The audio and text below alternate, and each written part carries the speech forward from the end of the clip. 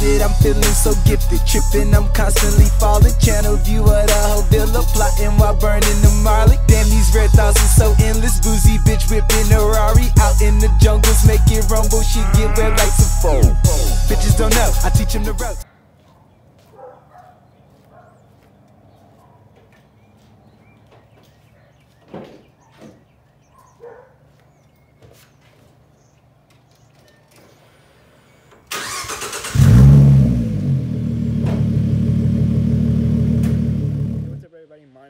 Back again with another YouTube video, and today we're doing a mod review on the StreetScene Gen 1 front lip splitter for the 2013 and 14 S197 Mustangs. Alright, so this is the spoiler right here.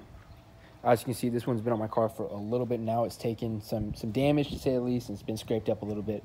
But overall, it's a great spoiler, and I enjoy it. Let's get into the specifics. Number one thing about this spoiler is for proper installation, it does require the front lip from the original stock car. Mine's not quite pushed scooted back super far, which it could be, but typically there's a little glove that slides onto, as you can see, mine's kind of coming off right now, but typically there's a glove right here that the splitter would slide onto, and it would push back, and that's how it kind of stays in place, as it is a pretty big splitter. So as you can see, there's two holes right here, which I had my splitter rods originally connected right here. Moved them out further, but it does come with these splitter rods. They are kind of cheap. As you can see, this one's kind of bent right here. It does come with hardware, which I use different hardware for to fit a little better and have a little snug fit. These, like I said, these splitter rods are kind of cheap, but they do come included in the splitters, so that's up to you. You can get some better ones off of Amazon or eBay, wherever you want to get them from. But overall, mine are still on here, and while they do look a little jank, and I do plan on replacing them for right now, they still do the trick.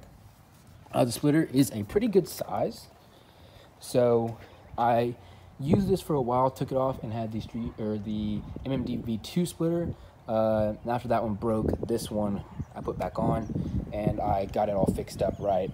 And overall, I will say one thing: if you do not have the stock splitter, either get that or find another way to mount this splitter properly, because otherwise this splitter will sag, and I mean sag. So one other thing about the splitter is it is very durable.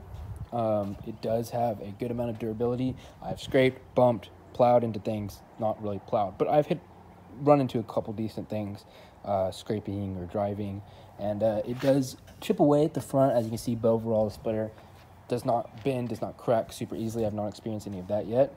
Don't mind this plastic dip they got on here, and some other splitter's a little wet right now. You could paint it if you wanted to. Mine would I just kept mine as the normal, like, unpainted, whatever it is, just plastic.